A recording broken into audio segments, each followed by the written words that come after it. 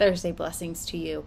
We're in the middle of a busy season here. I'm here this week. We're gone for a family memorial next week.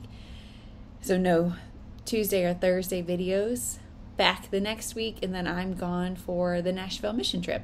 So July is just always so busy. Every year I say I'm not going to schedule extra things, and we always do.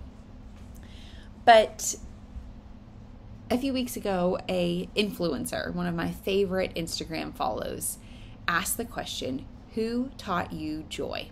And she went on to give a bunch of examples in her own life. And so I've been pondering that question for a very long time. Who taught me joy? My dad taught me joy about how to get eyes, little candy eyes on ice cream cones at our favorite ice cream place back home in Pennsylvania. My sisters have taught me joy about how to loosen up physically, emotionally, and laugh. Dan, by far, has taught me joy about seeking out silly things on trips and to rest and relax and to find joy in the ordinary moments. He also makes me laugh and roll my eyes the most, so he definitely is at the top of the list of joy. Our baby, somehow almost 8 months old, has taught me joy in the quiet snuggles, in the open mouth kisses.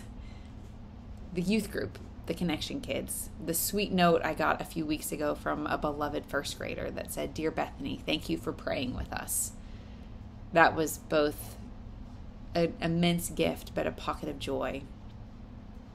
So who has taught you joy?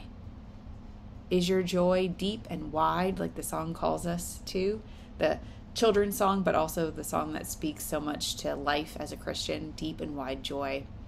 Do you need to explore for more joy, right? Joy and happiness aren't the same. Happiness is kind of a fleeting, surface level thing. Joy, like the song, is deep and wide and is a gift from God. I hope that you will wonder and ponder that question of who taught you joy while also doing more to experience joy in this busy July. Blessings.